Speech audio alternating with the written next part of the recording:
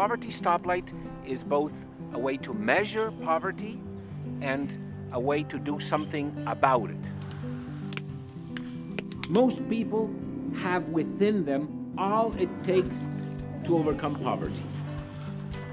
The Poverty Stoplight is a tool for social innovators to gather detailed information at the household level, which is then used to eliminate poverty in any society.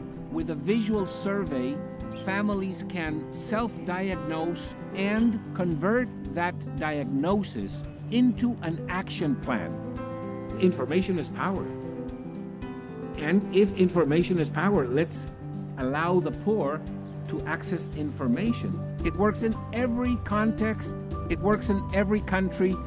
Private companies or corporations, schools, NGOs, local or international, base organizations, slum dwellers organizations, they can identify people overcoming poverty in a short period of time.